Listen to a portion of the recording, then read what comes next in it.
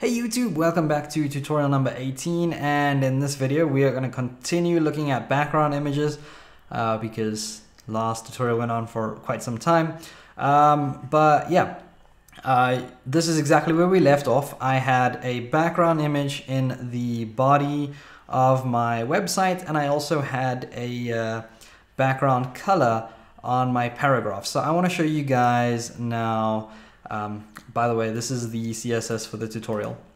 I want to show you guys now how to use the background shorthand property, because we've taken a look at using background size, background image, background color, background repeat, all individually, right? And we can use them all individually. It's just a little bit annoying.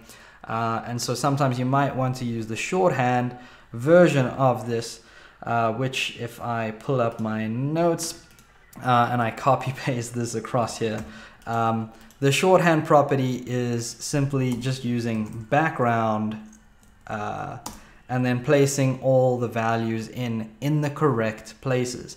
But if you're going to use the shorthand property, you have to learn this, right? Now this looks confusing at first, right? But this is background. So that's the property. Then we need to remember color goes first. Image goes second, position and size go third and fourth. Whether you want it to repeat or not, that's fifth. BG origin and BG clip, we don't actually use all that much. So, you know, you can get by without those. And I'd also say initial or inherit, again, something that we don't really need to worry about all that much. We don't need to use all that much. BG attachment though, this is something I haven't talked to you guys about, and I should probably mention or spend a few moments talking about this as well. But basically, background attachment just lets you determine whether your background should be fixed when you scroll or whether it should scroll with the background. So yeah, pretty much self-explanatory. Those are the two values, fixed and scroll. But I'll spend a few minutes talking about that towards the end of the video. So let's take a look at using this background shortcut. Now, if I jump back over to the browser here, well, I haven't actually saved this text in the text editor. So let's save this, come back over to the text editor and hit refresh. Okay, so right now we've got a blank body, nothing's in or on it. And let's style this body with the background property. So I'm first going to give it a color of black. And if I save this and come back over to the browser and hit refresh, you can see that the body now changes to have a black background. Okay? I can also add in my background image. So let's go URL and put in my image name. So selfie.jpg. Please make sure you use the correct file extension. This is something that already in my images tutorial a few tutorials ago, there are people messaging me and telling me that they've had some mistakes somewhere along the line, and it's always got to do with using the incorrect file extension. So just make sure you use the correct file extension. Okay, save this now. Come back over to the browser and hit refresh. And now you can see I'm using my selfie picture in the background. But my picture is overlapping the color. So we've got a color behind the picture. And that's why we can't actually see a black background anymore. But if I had transparency on my picture, or let's say I set my picture to no repeat, then I should definitely be able to see the background, right? So wherever the picture isn't, now I can see that the background is black. Let's go back here. So we've got no repeat.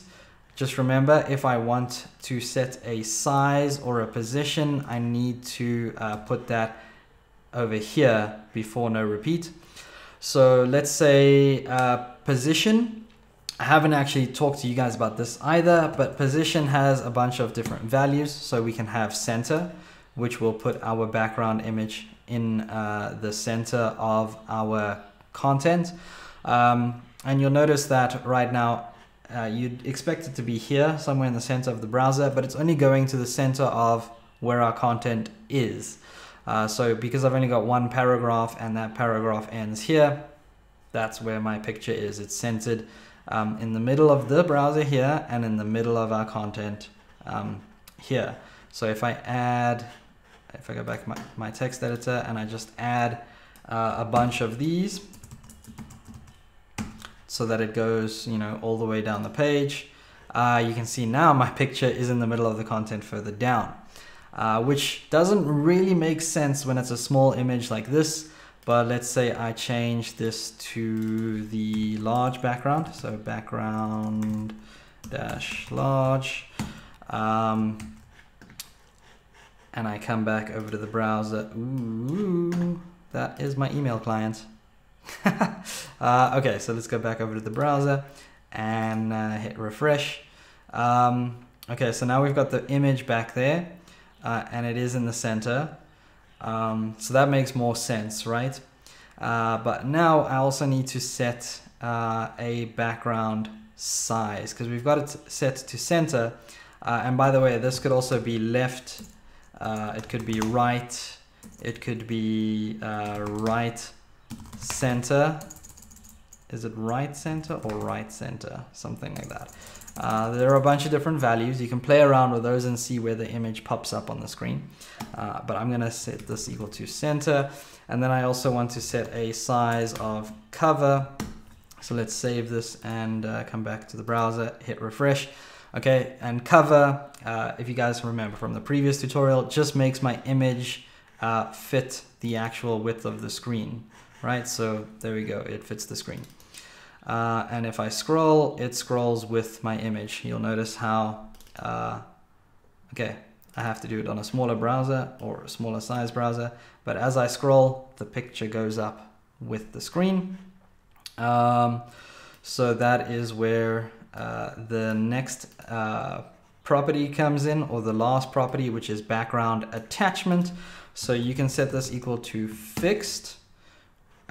Which means if I jump back over to the browser now and I hit refresh, if I scroll, the image in the background is not moving. You can see that it's very clearly not moving.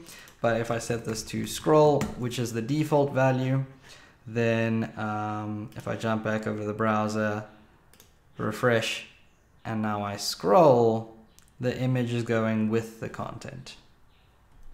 So you can watch with this orange as it goes up and down with the content.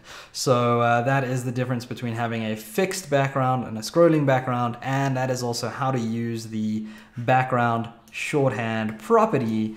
I hope that this tutorial was informative, and I'll see you guys in the next video. I just want to send a shout out to my sponsors at Dev Mountain. They run a coding bootcamp with courses on iOS development, UX design, and web development, and they can teach you everything you need to know to get a job within this field, and they'll do it within 12 weeks, which I think is a rather impressive timeline. So go ahead and check out their website. The link is in the video description, and if you do contact them, make sure to tell them that I sent you. Hey, thanks for staying until the end of the video. That really means a lot to me. Now, while you're still here, there are a few things that you can do to help. First of all, if you haven't already, subscribe and watch another one of my videos. And if you want to help me make more content more often, or if you feel that my content is just worth paying a little bit of money towards, you can check me out on Patreon. You can also check me out on social media. I will leave the links next to me. So go ahead and click on something, and I'll see you guys next time.